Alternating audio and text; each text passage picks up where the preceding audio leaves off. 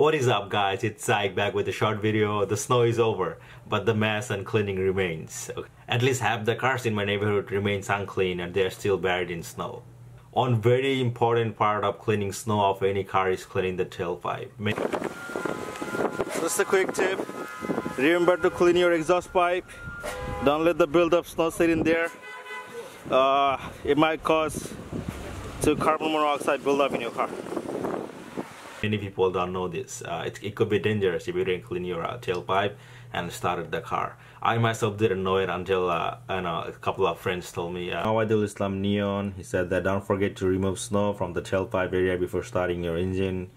And my friend Nasir, he texted me saying this: do not start your car and sit inside without cleaning the pipes properly. It might be blocked by snow, resulting in carbon monoxide to overflow in the car and possibly cause death. This is what WikiHow had to say. They said that clear snow away from the tailpipe. The exhaust must be able to flow freely from the tailpipe, or it may build up in the car's interior. Alright guys, so please do clean your tailpipe before cleaning rest of the car. That way you don't forget. This is very simple. You all can do this and we can save a life. If you thought this video was helpful, please share it with your friends and family. It might be enough to save a life. See you guys in another video. Till then, take care. Ciao.